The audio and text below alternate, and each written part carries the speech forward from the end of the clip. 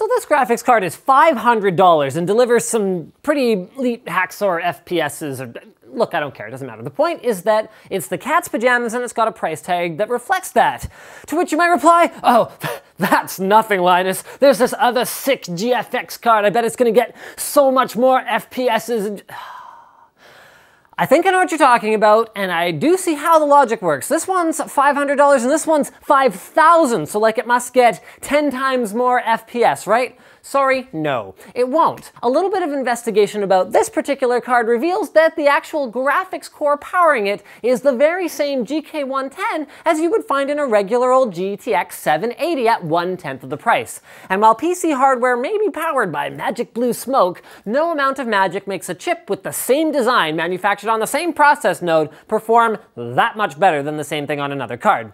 Alright, so fine, Linus, I get it. These aren't a great value for gaming, but this makes no sense. If they're basically the same thing, why does one cost $5,000? Well, there are a few reasons, but the biggest one is that the target customers for this product, large content production studios, oil and resource exploration firms, and the like, have a lot more money than you and me. And these products help them make so many more bucket loads of money that they can easily justify the cost. So Nvidia would be crazy not to take advantage of that. And besides, a Quadro and a GeForce running the same chip aren't quite the same thing. For starters, Nvidia controls the specifications and quality assurance on all Quadro cards, unlike GeForce cards, which are left to the board partners. So you're going to get more DisplayPort outputs, unique form factors like single slot cards, and professional grade hardware validation.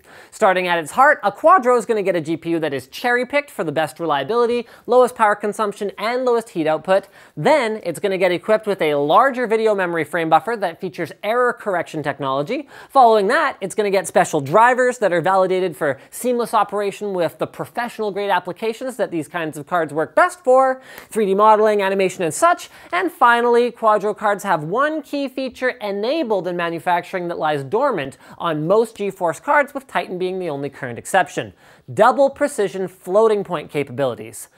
Put all these things together, and you've got a card that is less susceptible to random errors, works more reliably and for longer, and can perform calculations and draw images with a much greater degree of precision than its consumer-grade counterpart. Now, this is the part where you probably want to jump in and say, well, hold on a second, Linus. None of that really sounds like it justifies the extra expense. It seems like Nvidia is actually kneecapping the consumer cards as opposed to drizzling special sauce on the pro ones. And I'm gonna let you finish, but actually, yeah, I can't really argue with that assessment. What I will say in defense of this practice is that A, the pro-grade stuff does legitimately cost some more to make. B, gamers don't really need this stuff. I mean, did you ever actually sit there going, well, geez, if only the position of my character's head could have been calculated to 15 decimal places.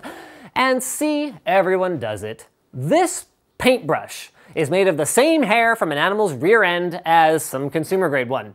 It's a bit better, and it costs a lot more. At least something positive comes out of this practice when it comes to tech, though.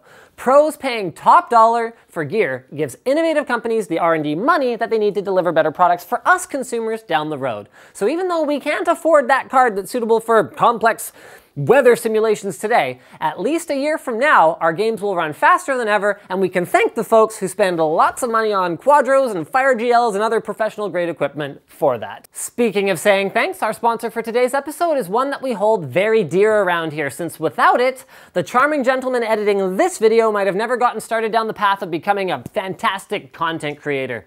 Lynda.com lets you learn new skills, explore new hobbies, and basically expand your mind with high-quality video tutorials made by industry experts. You can become a better photographer, pick up some mad programming skills, learn new software like Adobe Creative Cloud, and much more. And best of all, you're free to learn at your own pace, and it's reasonably priced. Plans start at $25 a month, but I have a special offer for you. You can get the first 7 days for free by checking out the link in the video description. So give it a shot. You spent 5 minutes watching this video to learn something. Might as well invest a bit more time and learn something else, right?